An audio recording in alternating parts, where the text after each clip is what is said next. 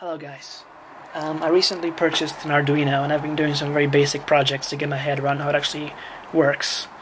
And this is my second attempt at doing something interesting with Arduino and Max MSP.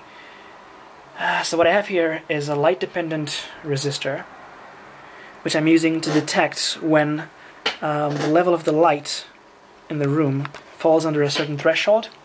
And I'm sending this signal to Max MSP, in which I've built a very simple physical string modeler. Using the Karplus strong algorithm. And I'm basically using this level to change the volume of a noise signal, which is the initial excitation for the algorithm. Which means that I've basically created a very basic virtual string here that I can virtually pluck by moving my hand in between the light source and the resistor.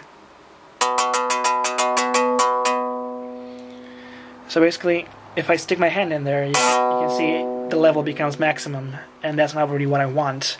But if I do this, I can even pluck it with 2 fingers, which I think is pretty cool. Obviously this could be improved. Of course I can change the pitch of it.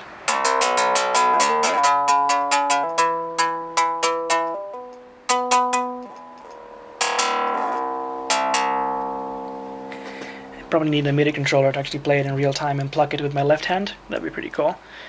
One of the things that I'd like to add to this project, or to this patch, is I want to add a system that can detect how long your finger or your hand remains in the path of the light. And by measuring that time, I could basically derive the speed of the hand.